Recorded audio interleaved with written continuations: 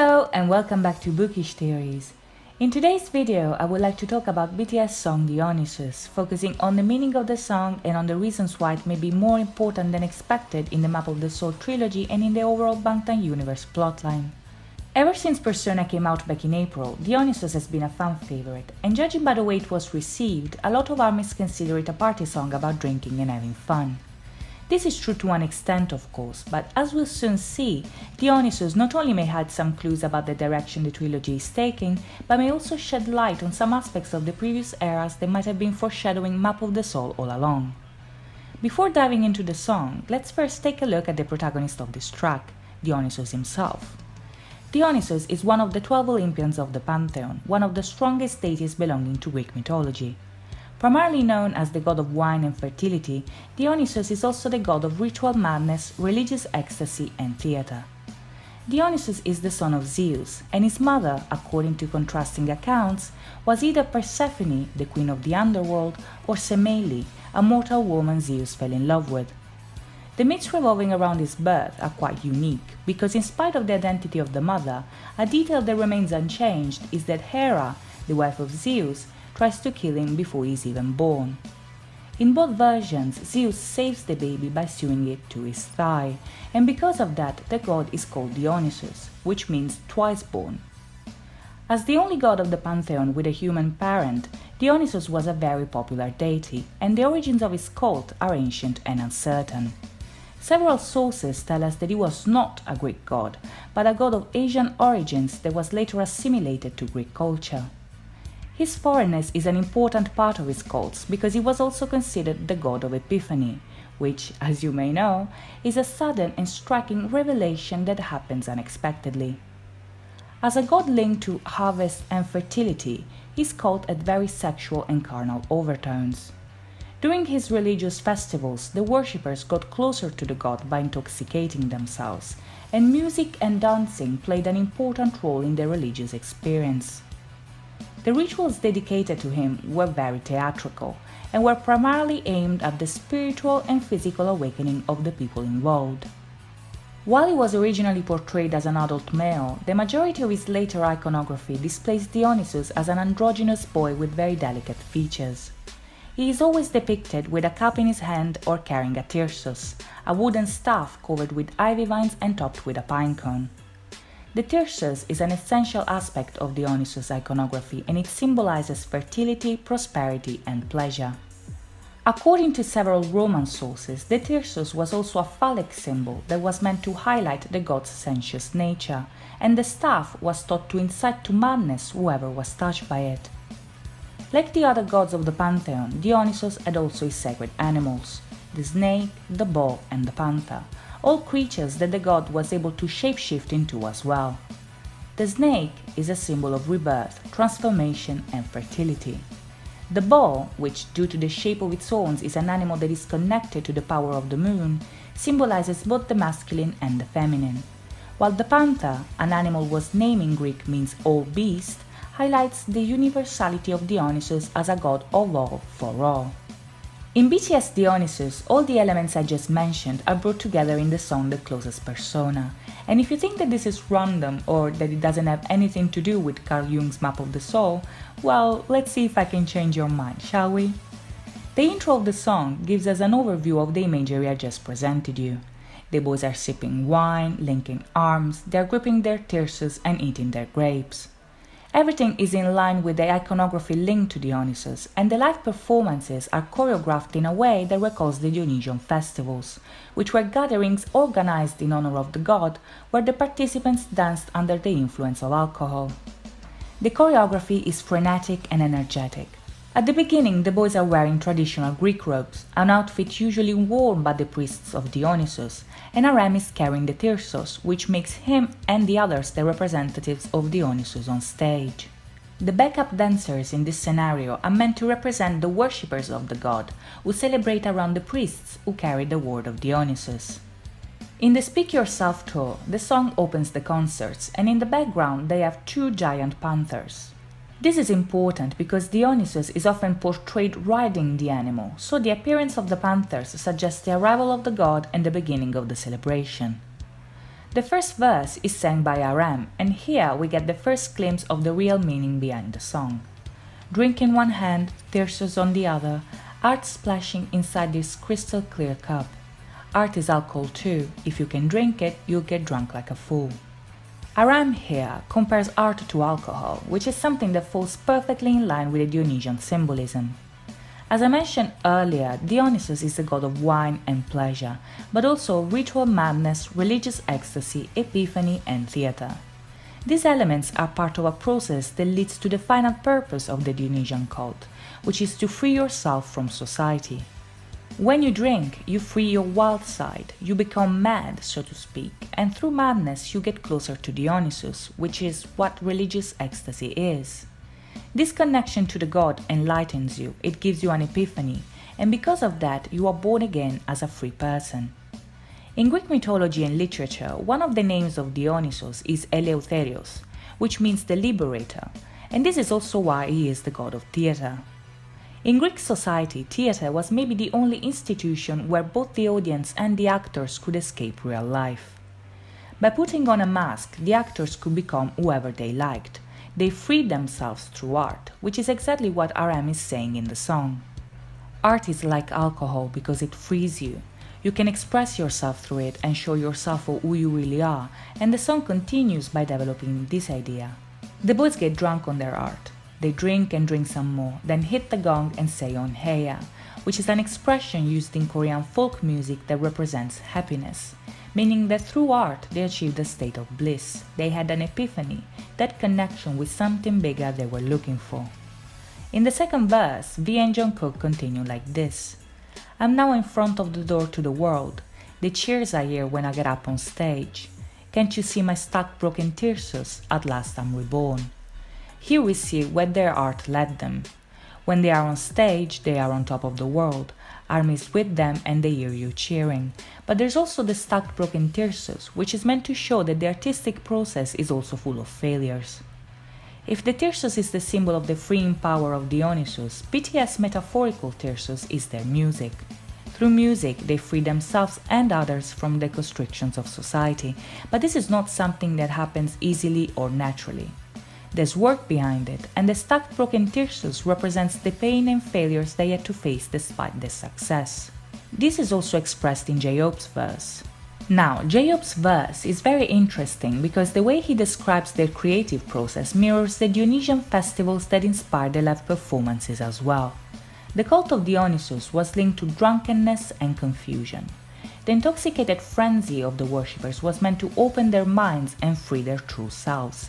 And in the song, the same thing happens when J-Hope describes their method of work. When they are working in the studio, there's a lot of mumbling and tumbling. The atmosphere is hazy and confused because the artistic process is messy and the crazy artist is drunk on his art.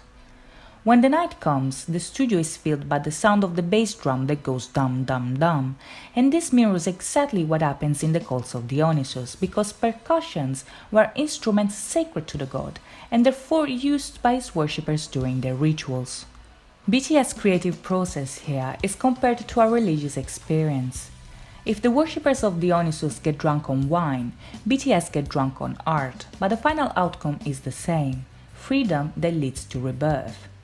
This concept is also mentioned in Suga's verse. Like Dionysus, BTS are born twice, once as idols and once as artists. Their commitment to their art brought them where they are now, and while difficult, the process is also intoxicating and liberating. Art freed them and empowered them. Now they can be whoever they want to be, but even if they have it all, they still want more. Suga's verse here is about the addictive power of art and success. They are drunk on music, which is what they use to free themselves and others, but this process is not over. With nobody else to top, their new record, Suga says, is the fight against themselves. This brings us to the map of the soul concept and more specifically to the idea of identity. Now, the question of identity has been explored many times throughout the years by BTS, and it is no secret that in the past the boys have had some issues in coming to terms with who they really are. Following Carl Jung's map of the soul, the Persona album is all about the contrast between their identities. It's about the difference between who they appear to be and who they really are, the relationship between masculinity and anima, as well as the contrast between their public identity and their private life. This idea is also evident in the concept photos, where they are either at home, in front of a mirror, or posing for a photo shoot. The attention here is entirely focused on duality. The persona is a public version of yourself. It is as perfect as it can be, but it also hides something deeper, which is that side of yourself that you are the least proud of. In Jung's map of the soul, this side of yourself is called the shadow, which is an unconscious aspect of your personality that the ego does not identify in itself. The shadow embodies the primitive side of yourself, the part of you that is irrational and instinctive, and in Aram's intro, this word appears coupled with persona and ego, thus suggesting that map of the soul persona will be followed by map of the soul shadow and eventually by map of the soul ego. This metaphysical journey that starts from persona, continues with shadow and ends with ego has been foreshadowed for a very long time, maybe even longer than what you would expect. As it often happens with BTS, in order to go forward we have to go back, so let's take a look at a few examples starting from the most recent ones. A few weeks ago I made a video about BTS' newest Japanese single, Lights, and in it I theorized that the music video is meant to be a sequel of sorts to Boy With Love. If in Boy With Love they are outside the persona theater, in Lights they are inside the theater, which is something that hints at their intention to show us what happens behind the scenes, inside the persona. This is also foreshadowed in Aram's intro. In the lyrics he mentions his shadow, which is hesitation, a feeling that never fails to appear under the stage or the light, which is something we are also shown in Boy With Love. When Aram sings his verse, he is in the spotlight while performing on stage. That's his persona, because he looks exactly like he wants us to see him. He is handsome, elegant, confident, and everything feels right. In the corner, however, his reflection is in a cage, and this is a direct callback to his Wings solo. In Reflection, Aram says that when he looks at his reflection he hates himself, but also that he wants to be free. He wants to be free because he's trapped. Inside of him there's something that he doesn't accept that keeps him from loving himself, and that's literally what Jung's shadow is. This issue is later dealt with in the Love Yourself trilogy, but let's take a look at the Reflection short film from the Wings era.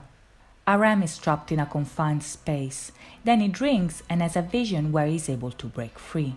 Aram here frees himself by drinking. And who is the god that frees people with alcohol? Well, Dionysus. Dionysus is important because it acts as a bridge between the persona and the shadow.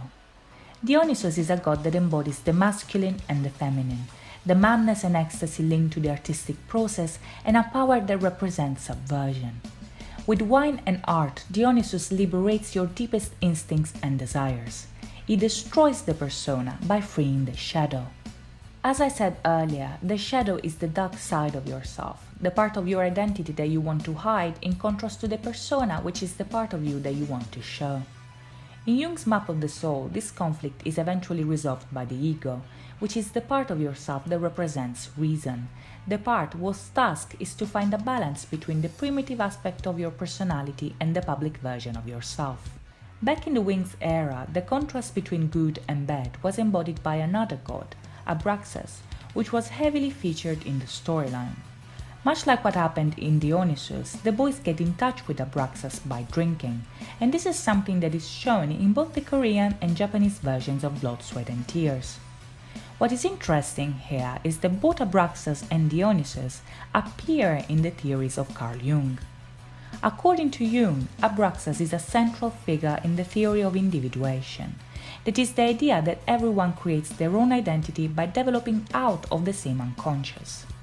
Abraxas creates truth and lies, good and evil, light and darkness at the same time.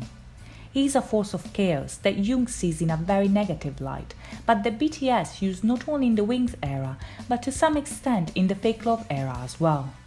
During the 2018 Melon Music Awards, the VCR that introduces their performance shows a mirror with an upside-down message that says, "I show you not only your true side, but also your fake side," which means that the mirror shows everything about you, both the fake things you want to show and the real things you're trying to hide.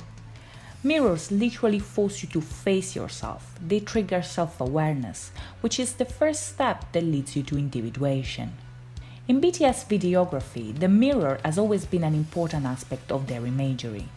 The members are shown kissing their reflection, studying it, hating it, even breaking inside of it, and these images are all symbols of hidden aspects of themselves. Whether it's vanity, self-hatred, self-reflection, or psychological pain, the mirror shows what Abraxas represents, that is the chaos inside every one of us, the shadow that Dionysus frees with his power.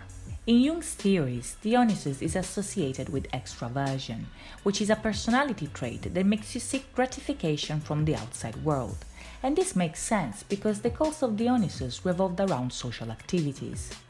Because of that, Dionysus is also linked to the persona, because that's the part of you that mostly interacts with the outside world. What is interesting here is that Dionysus, while being a symbol of the persona, is also the one to blame for its destruction. I think that in the light of what we've seen until now, the choice to end Map of the Soul persona with Dionysus is not random at all. The symbolism associated with the god makes him a figure that represents both persona and shadow. The song represents the connection between these two sides, and because of that, it closes persona by introducing shadow. I think that Map of the Soul shadow will be somehow connected to the Wings era and concept. Dionysus destroyed the persona and gave way to the shadow, thus freeing the chaos that Abraxas represents. So that's it from me today. I hope you guys enjoyed this video, and if you did or have any requests for future videos, please let me know in the comments down below.